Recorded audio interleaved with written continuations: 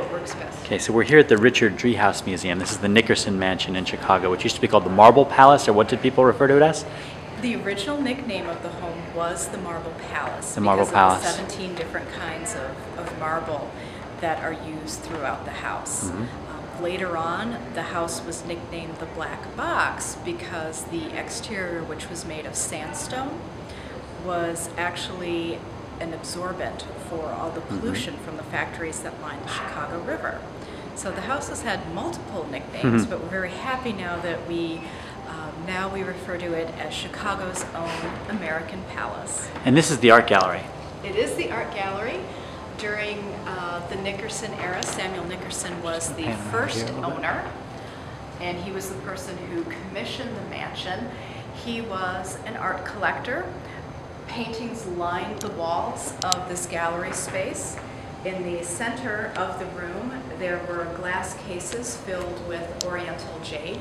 And sort of our homage to Mr. Nickerson's art collection is the beautiful Cupid and Psyche statue from Mr. Driehaus's collection that we now have on display in the center.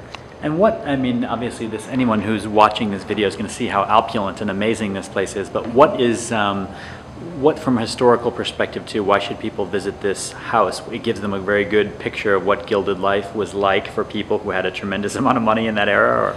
It does. It also showcases the craftsmanship of the folks who worked on the home. In this home, it was primarily German Americans who had been trained in the German guild and apprentice system, and then came over to the United States, some of them after the Great Fire, because they knew there would be work rebuilding Chicago. What really makes the museum stand out is that it has not been the victim of architectural salvage. Some Gilded Age urban mansions have been victims of architectural salvage, where you'll find fireplaces have been removed, sections of wall carving have been removed. This building was never a victim of architectural salvage. 90 to 95% of the interiors, the walls, the floors, and the ceilings that you see are what both the Nickerson family, who were the original owners, and the Fisher family, who were the second owners of the home, would have seen as they were living here. My wife was joking about this place being the America's Downton Abbey, but is that much of an exaggeration?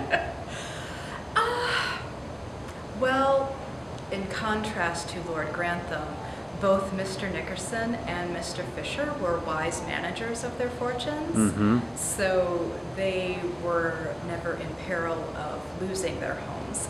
They were also self-made men.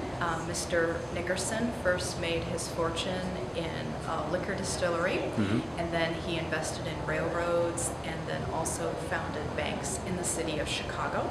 Mr. Fisher was the president of the Union Bag and Paper Company, and he had actually started at the company as a kind of a paper boy, an errand boy, and then rose to the heights of the presidency. It's a little bit different, yeah, no doubt. A little bit different, but still servants and still servants' quarters. Thank you very much. You're very welcome.